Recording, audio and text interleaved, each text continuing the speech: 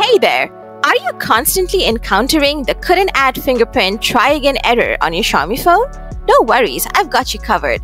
In this video, I'll guide you through each step to quickly and easily resolve this pesky issue. Let's jump right into the solutions without any delay. First things first, ensure that your fingerprint area is clean and free from any covers. Also, be ready to add the fingerprint as soon as the menu pops up. Solution 1. Check for hardware issue. Open the Settings app. Tap on About Phone. Next, select Detailed Info and Specs. Scroll down and find Kernel Version.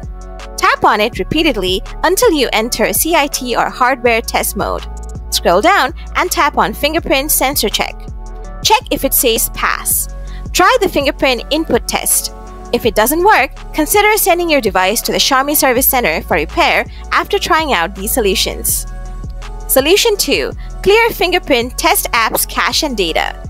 Go to the Settings app on your Xiaomi device. Scroll down and tap on Apps. Select Manage Apps. Tap the three-dot icon and choose Show All Apps. Search for Finger in the search bar. Tap on Fingerprint Test from the results. Hit Clear Data and select Clear Cache from the pop-up. Tap OK and then Clear All Data followed by OK. If there are any other apps related to fingerprint, clear their cache and data too. Restart your mobile and check if the issue is resolved. Solution 3.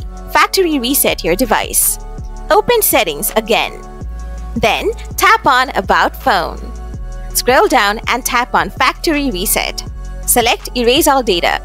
Enter your password or PIN if you have set any. Tap Next.